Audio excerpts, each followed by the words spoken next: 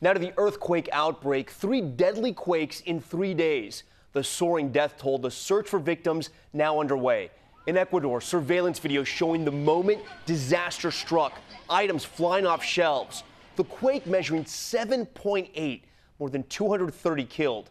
And in Japan, more than 40 people are dead after 2 earthquakes hit there. Rescuers searching for missing victims. What's known as the Ring of Fire, take a look, lining the Pacific, running along the American West Coast. New concerns tonight about the big one hitting here. ABC's Matt Gutman in Japan. The third massive quake, the strongest yet, leaving shoppers screaming, products tumbling off the shelves, and then darkness. The epicenter of this powerful 7.8 magnitude quake just 110 miles west of Ecuador's capital. Its president saying today hundreds are dead. This man using his hands to dig into a mountain of bricks. He tells us 3 are alive and a girl is dead.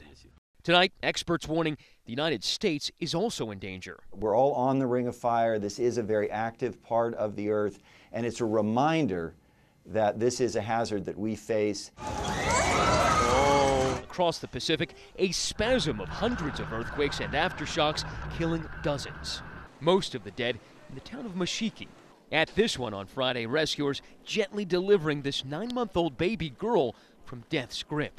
That rescue, the one bright spot amid the grim task of recovery. In that same neighborhood, we found these rescuers.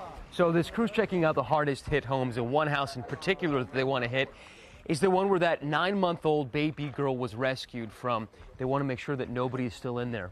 Minutes later, they found it.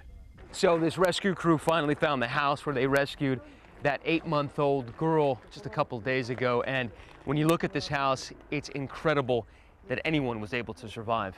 Then a man approached us. Konnichiwa. He said he was the baby's grandfather. Her name, Baby Miku.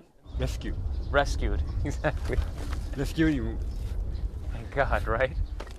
Wow. He then tells us we can meet her, hopping in the only possession he has left. Hi, sweet girl. And she was right there when we walked up to the shelter. Yeah. Whoa. All cheeks and completely unscathed. Miku's family told me they lost everything in the quake, but also that they found the most important thing, their family. But the recovery here is being hampered by hundreds of aftershocks and the fear that another massive one could come at any time. Tom?